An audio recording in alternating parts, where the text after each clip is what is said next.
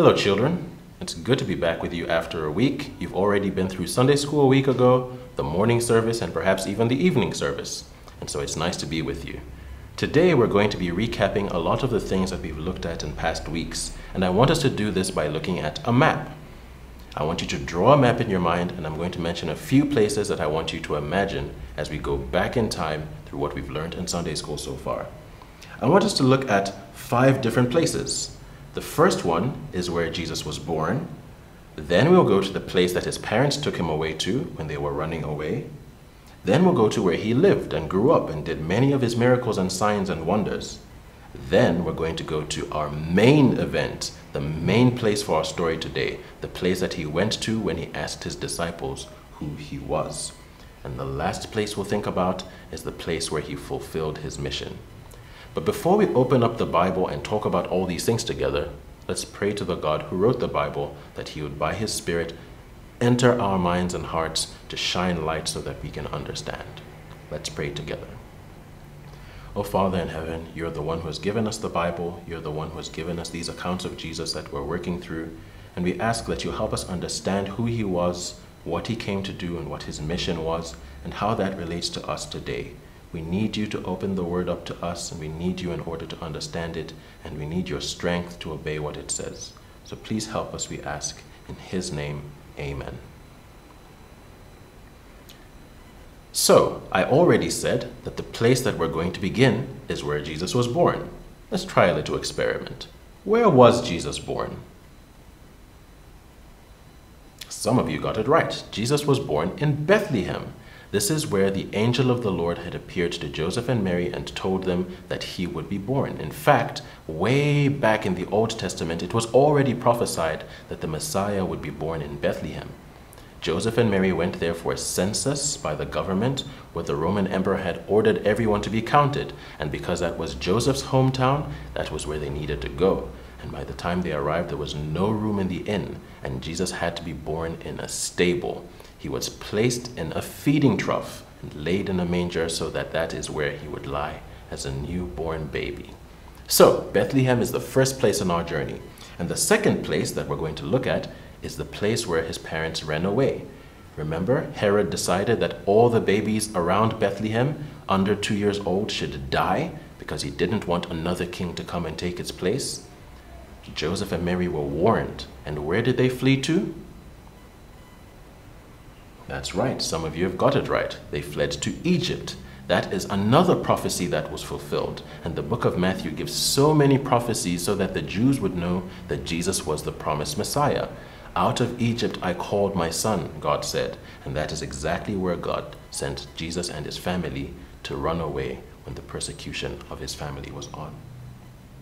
The third question is also very important. Where did Jesus grow up? Jesus came back out of Egypt, but he didn't go back to Bethlehem. He went to a little town called Nazareth in the province or the place of Galilee. It wasn't a big city. It wasn't a very fancy place. It was a very simple town, a very small town. And that is where Jesus took up his trade as a carpenter along with his father and presumably later his brothers as well. That is where Jesus grew up, and when he had turned 30 and begun his ministry, that is a place in which he did a lot of his signs and wonders, apart from places like Capernaum, even Samaria, and eventually the place he would go in order to be crucified. But before his crucifixion, there is a place that Jesus went with his disciples, and there he told them something very important. Which place is it where Jesus asked his disciples who he was? Not many of you got this right, but some of you did. The fourth place is a place called Caesarea Philippi. This is where Jesus asked the very important question that we're going to be considering today. He asked his disciples who he was. But we're not going to talk about that just yet. We have to ask about the fifth place on our map. Where is the place where Jesus went in order to fulfill his mission to die? A lot more of you got this right. Jerusalem. Jerusalem is where the temple was. Jerusalem is where the rulers were, and that is where Jesus went to be the Passover lamb that would save all the people of God who had been promised to Jesus in eternity past. Jerusalem, right outside the city walls, is where Jesus would go on to be crucified. And we know that the story doesn't end with his crucifixion. But we're going to go back to the fourth place on our map, Caesarea Philippi. This is where Jesus asked a very important question, and I want you to read with me from Matthew chapter 16 and verse 13 going on. Matthew chapter 16, verse 13, and it reads, "Now when Jesus came into the district of Caesarea Philippi, he asked his disciples, 'Who do people say the Son of Man is?' And they said, 'Some say John the Baptist, others say Elijah, and others Jeremiah, or one of the prophets.' He said to them, 'But who do you say that I am?' Simon Peter replied, 'You are the Christ, the Son of the living God.' And Jesus answered him, 'Blessed are you, Simon Bar-Jonah, for flesh and blood has not revealed this to you, but my Father who is in heaven. And I tell you, you are Peter, and on this rock I will build my church, and the gates of hell shall not prevail against it. I will give you the keys of the kingdom of heaven, and whatever you bind on earth shall be bound in heaven, and whatever you loose on earth shall be loosed in heaven.' Then he strictly charged his disciples not to tell anyone that he was the Christ." Wow. This is fascinating, and we need to go back into our history to understand exactly why this was important. Before this, Jesus had not told his disciples that he was the Messiah. He had not told them that he was the Christ. We are so used to hearing Jesus Christ like that we even think Christ is his surname, when Christ is a title that means anointed one, the same thing that Messiah means. And the Jews had been waiting for the promised Messiah, someone who would redeem them, someone who would save them. But over the years, as they had been punished and oppressed and colonized by the Romans, they had come to think of the Messiah as someone who would save them from Rome, who would give them their political freedom, who would help them be a free nation once again. And they weren't thinking about the Messiah in exactly the same way that the Old Testament prophesied the Messiah. And this is why Jesus didn't tell anyone he was the Messiah. When he came, people asked, could he be the Messiah? Could he be the chosen one? But Jesus didn't tell them that he was. In fact, when demons tried to say, "You are the Messiah, we know who you are," Jesus would say, "Shush, silence, out of this man, leave this woman," because he didn't want people misassuming what he was when he was the Messiah. So it was really important that Peter answered the way he did. But what did Jesus begin by asking? He began by asking, who do people say that I am? And that's a good question. Who do people say that Jesus is today? Some people think he's a prophet. Some people think he was a good man. Some people think he was a liar. Some people don't even believe he really existed. And we have met many of our friends and many of our family members who have these different views of Jesus. Perhaps different views from what you hear at church, or hear from your parents in your home, or what you read in the Bible. But that's the question that he asked. Who do people say that I am? And we can see that the disciples answered that the people weren't really ready to accept Jesus as the Messiah. What did they say? They said he might be John the Baptist. Was Jesus John the Baptist? No, he wasn't. Jesus was John the Baptist's cousin. John the Baptist came to prepare the way for Jesus. Others said he was Elijah. Was Elijah there? No, Elijah had gone to heaven hundreds of years before. In fact, the Bible says that the spirit of Elijah would rest upon John the Baptist. So that wasn't Jesus either. Some said Jeremiah. Jesus was not Jeremiah, the weeping prophet, the prophet who prophesied in Judah just before they went into exile in Babylon. He wasn't just one of the prophets. But that is what Jesus asked. Who do people say that I am? And we interact with people who say different things about Jesus. But Jesus asked something much more personal after that. He asked the disciples, but who do you say that I am? And that's the same question that I want to ask you today. It doesn't matter what someone else says about Jesus, whether it's your parents or your family members or your brother and sister or your friends or somebody that you don't really care to know. It doesn't matter what they say. What matters is, who do you say that Jesus is? And I want to ask you, children, do you think that Jesus is just a nice guy? Someone that you learn about in Sunday school who did many great things, who taught very hard things to understand, who did great miracles, someone who died and rose again? Do you believe that he didn't exist? Do you believe that he existed but you don't really care because it doesn't mean anything to you? The real question is the same question that Jesus asked his disciples. Who do you say that I am? Someone answered on behalf of the disciples, and it was Simon Peter, the de facto leader of the disciples. And he said something very important, something that Jesus hadn't said to him before, something that he didn't get from Jesus because Jesus had told him. He said something that God's Spirit had placed upon his heart. And we read it in this verse 16. Simon Peter replied, "You are the Christ, the Son of the living God." Peter had seen what Jesus had done. Peter had experienced his greatness. Peter understood in the Spirit that Jesus wasn't just an ordinary man. Jesus was the chosen one who had been promised in the Old Testament. Jesus was the anointed one of God. He was the Christ, the Son of the living God. This is how every Christian begins, children. You have to begin by confessing that Jesus is the Christ. He is the Son of the living God. How does Paul tell us that we can be saved? He says, if you confess with your mouth that Jesus is Lord, and you believe in your heart that God raised him from the dead, you will be saved. He says that in Romans chapter 10, verse 9. And that is how every Christian life begins. It begins with seeing Jesus for who he really is, even though we've heard so many sermons and so many Sunday school lessons and read so many books and read our Bibles. The moment that we are made alive by the Spirit of God, then we are able to see that Jesus is the Christ. He is the Son of the living God. This is what Peter saw, and that was the beginning of life in him. This is exactly how the church began, and Jesus talks about the church in the verses that follow. He said, "You are now Peter." Peter means rock. Jesus is the one who gave him the name of Peter. He said, "You are Peter. You are rock, the rock. And on this rock, not Peter, but on the rock of this confession, you are the Christ, the Son of the living God. This is how I will build my church."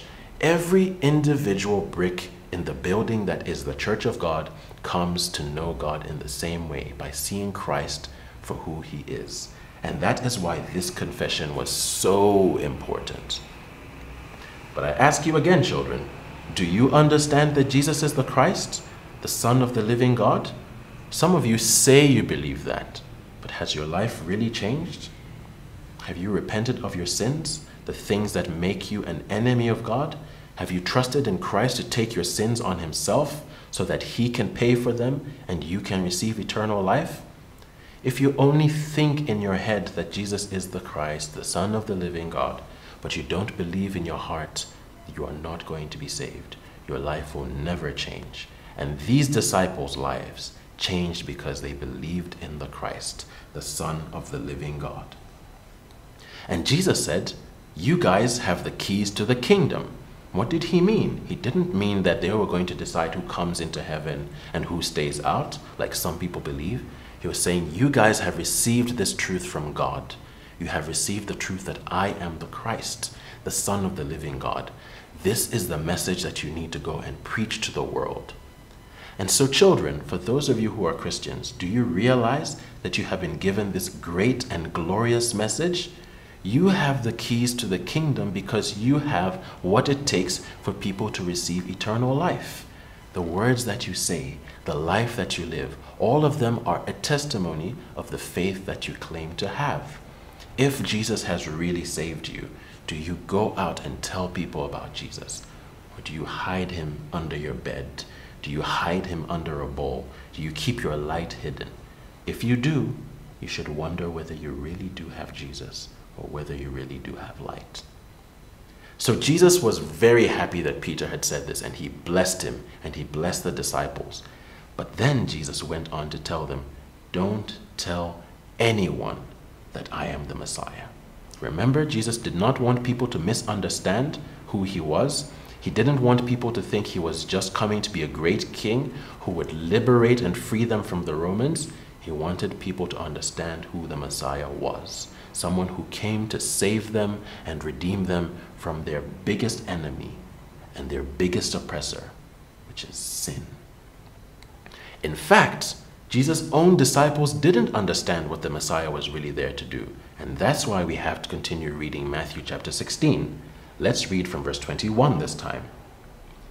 From that time, Jesus began to show his disciples that he must go to Jerusalem and suffer many things from the elders and the chief priests and scribes, and be killed, and on the third day raised. And Peter took him aside and began to rebuke him, saying, "Far be it from you, Lord, this shall never happen to you." But he turned to him and said to Peter, "Get behind me, Satan. You are a hindrance to me, for you are not setting your mind on the things of God, but on the things of man." Wow. 5 minutes ago, Peter was saying this great and glorious thing. You are the Christ, the Son of the living God. And then a moment later, he's rebuking Jesus, who is God. He's telling Jesus off. And he's saying the things you're saying are not true. They're not going to happen to you. How dare you say you're going to die? And this shows something very important. Even the disciples didn't understand what God's plan was. So let's look at God's plan. Let's look at Jesus' plan. Let's look at the disciples' plan. Let's look at the devil's plan. And then let's see what plan we as boys and girls, men and women, must be following. Jesus had his own plan. What was the disciples' plan? When they heard that he was the Christ, their plan was to see him enthroned in the city of Jerusalem over Israel, vanquishing and defeating the Romans who had oppressed them. And of course, we know that the disciples also thought that they would have privileged positions of power because they were Jesus' closest friends and his disciples. That was their plan, to see Jesus enthroned as an earthly king. But what was Jesus' plan? Jesus had one goal, and the Bible tells us that he set his face like a stone or like flint towards that goal. Nothing would move him. His goal was to honor God and obey God who had sent him. So Jesus' plan and the disciples' plan were not the same. What about Satan's plan? Why did Jesus say this very strong thing to Peter? Imagine calling your friend Satan. Imagine saying to your best friend, "Get behind me, Satan!" Why did Jesus say such a hard and harsh thing to Peter? We have to understand what the devil's plan was. The devil's plan was to keep Jesus from dying so that sinners would not be saved. The devil, remember, he had come to tempt Jesus all the way back in the wilderness, and he had tried to make Jesus take the easy way out. He had tried to make Jesus disobey God. He had tried to make Jesus take the earthly kingdoms and not go to the cross and die the way that God had said. And so the devil's plan and the disciples' plan was more in common than the disciples' plan and Jesus' plan. What plan did Jesus choose? Did he choose the easy way? Jesus said, "Get behind me, Satan." And he said it to his friend Peter. Why? Because Jesus had chosen the plan that was the plan of God. Jesus had chosen to go through with what God had designed. And this is exactly what he was telling his disciples. I have to die, and on the third day I will rise. That was God's plan for Jesus, and therefore that was Jesus' plan for himself. Jesus also told his disciples that if you're going to be my true disciples, you're going to have to suffer like I do. The world hates me because I am righteous. It is going to hate you because you're my disciples. The world is going to put me to death for being righteous. The world is also going to put you to death for being my disciples. And the disciples had to change their whole plan of seeing Jesus as an earthly king and recognize that he was bigger than that. He was the Messiah. He was there to die as the atonement lamb, the Passover lamb, for the sins of the world. So, boys and girls, what does this mean for us? What plan do you have in life? Do you plan to make a lot of money and marry someone pretty or marry someone handsome and have few kids and have a lot of cars and a lot of land, a lot of houses, and then die happy? Or is your plan to walk the way that Jesus walked, in obedience to God, even if it means suffering for the name of God? Most of us don't live in a country where we're going to be persecuted by being killed for being Christians. But many Christians, even today, are killed because they believe in Jesus. Many Christians today are put to death or put in prison or tortured and beaten just for the fact that they believe in Jesus. Maybe that's not your story, but maybe you have to go to school and people laugh at you and make fun of you, which also isn't pleasant. It's also not nice. Maybe you have to say no to things that look fun that everyone else is doing, but you know that they are not what God wants you to do. God's plan for you, Jesus' plan for you, is obedience to God. That is how you show that you love him. Is that your own plan for yourself? The disciples did die. Every single one of them except one was murdered. One was put on an island and exiled, and he died there. All of them died for the name of Christ. All of them suffered in life. They were beaten, they were chased from their homes, they were blacklisted, all because they believed in Christ. But these same disciples, they saw the glory of God, as we will be learning very soon about the transfiguration. They saw the resurrected Christ. They received all the blessings that Christ had promised, and there's still more blessings for them to receive even today. Are you going to be a disciple of Christ? Are you going to receive the blessings of obedience? Are you going to follow God's plan for your life? I pray that each one of you children will choose to commit their life to Christ, the Christ that Peter confessed as the Son of the living God, and that by that you will be blessed, that you will receive eternal life and every blessing that God gives us in Christ Jesus. I hope you pay attention to the sermon today, and I hope these things stick in your mind, and I pray that they do, so that if you are not saved, that you will turn to Christ in repentance and be saved, and that if you are saved, you will follow God's plan for your life and live exactly the way that he wants you to live. Thank you, children, and have a good Sunday.